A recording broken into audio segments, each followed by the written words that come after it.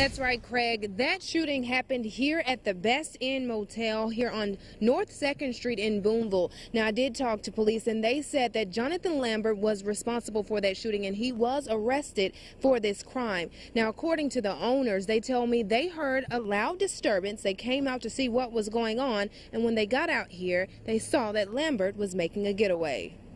This is video from someone staying at the Best Inn when the shooting happened. According to police, they got the call around 6:15 Tuesday evening of a possible shooting. The suspect had actually fired one shot inside the room and also one shot into a vehicle out in the parking lot that was occupied 3 times by 2 males and a female.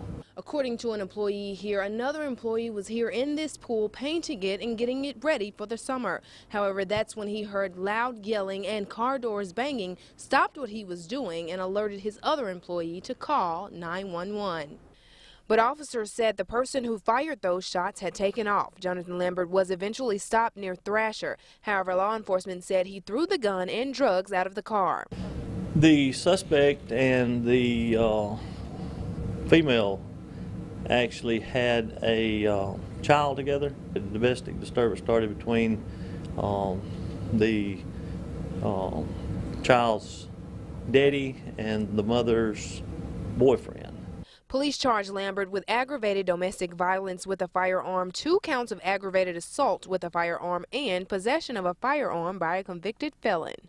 He's already made his initial court appearance where a judge has set his bond at $100,000.